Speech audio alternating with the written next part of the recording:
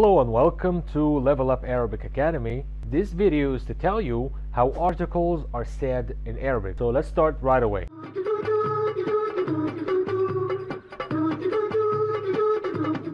My name is Abdurrahman. You can call me Abdu.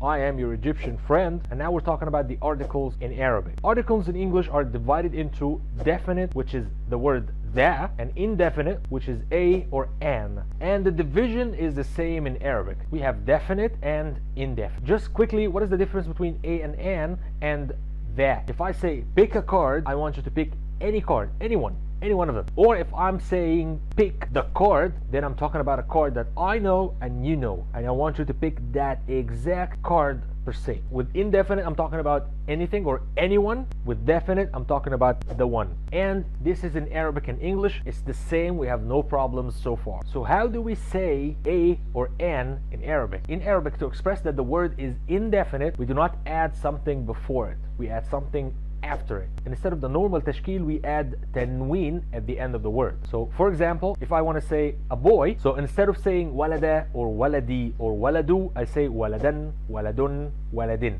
So the n sound at the end of the word, it's called tanween. So if you see the word ending with a double tashkil, like waladan, double fatha, waladun, double dhamma, or waladin, double kasra, and if this word is a noun, that means that this noun is indefinite. We're using something similar to a or an here, which is called tanween. If you don't know about tanween, I've explained tanween in a previous video. You'll find the link in the description, and the link I think is going to appear above me right now. So now we're done with an indefinite article. Indefinite article in English is tanween in Arabic, and that's it. So let's go to the definite article, which is the in English. What is the counterpart of the in Arabic? Al. Al is simply two letters that we add at the beginning of the word to make it definite, or to give it the definite article. So now let's practice. Boy means walad. Walad with an indefinite article is waladan or waladun or waladin. Walad with a definite article is al-walad.